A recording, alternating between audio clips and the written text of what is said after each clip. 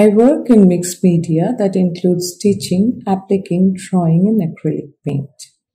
Basically, I do collaging by appropriation of textiles and stitches to express my forms.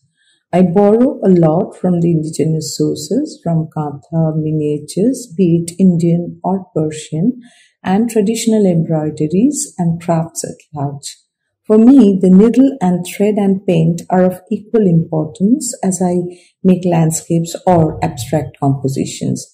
In doing so, the structural possibilities of stitches, texture, and colors of textile inspire me to bring out the splendors of life as a sacred space.